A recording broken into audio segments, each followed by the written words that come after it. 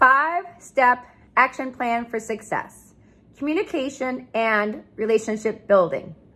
Well, we can lose time and money by not really communicating as effectively as we could, and being able to have long-term success to create more win-win outcomes in relationships.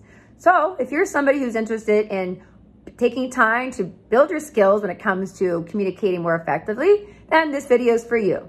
So let's start off with some key problem areas that might get in the way of us, creating more ideal outcomes, more opportunities, and adding more money and adding time into our equation every day.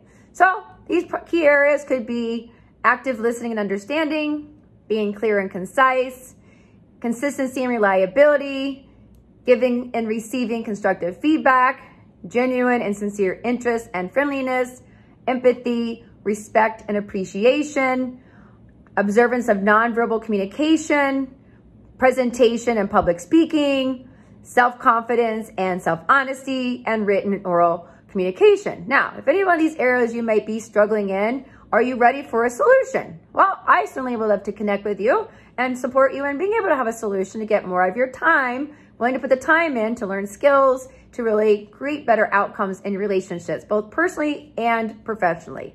And what about the value? How long does it take to build a habit? Now, if anybody who played sports, or in the armed forces, in a sense, there's somebody that teaches us and helps us guide us or learn new skills. Practice, practice, practice. Think of Michael Jordan. Practice, practice. So it does take time and practice to really develop this opportunity to create more ideal outcomes. So maybe it takes, who knows how long a habit can take, but it does depend on your will, determination, and persistence. How about the known versus the unknown?